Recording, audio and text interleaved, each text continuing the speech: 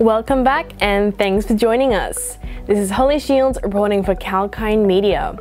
Let's talk petrochemicals.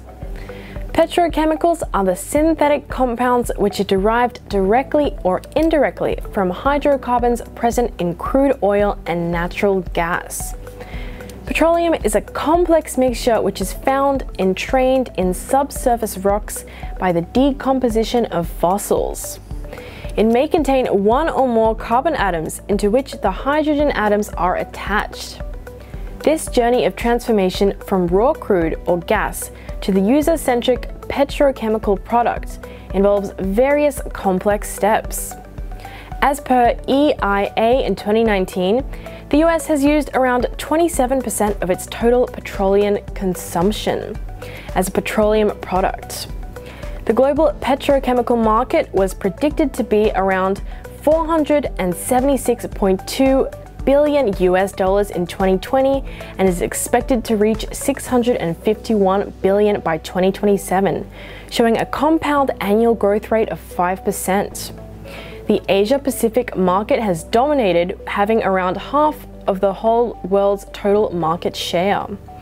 The demand for petroleum products is rising due to a rise in demand from end use of industries and capacity in addition to base chemical industry. BASF SE, British Petroleum PIC, Chevron Corporation, China National Petroleum Corporation, China Petrochemical Corporation are some of the key players operating in the petrochemical industry.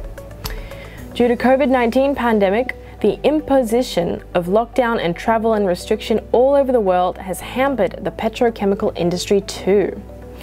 The demand and supply both have declined due to less consumption in end of the industries are limited in demand from the travel sector.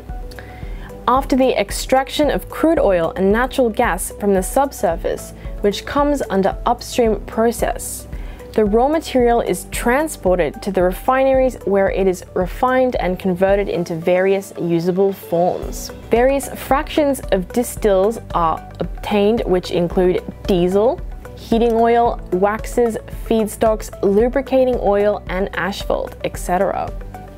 As per EIA, a 42-gallon US barrel of crude oil yields around 45 gallons of petroleum products as a result of the work process gain that is caused due to the refining process. The volume increases because of the density of some final petroleum products, which decrease due to various types of chemical treatments. This has been Holly Shields for Calkine Media. Thanks for watching.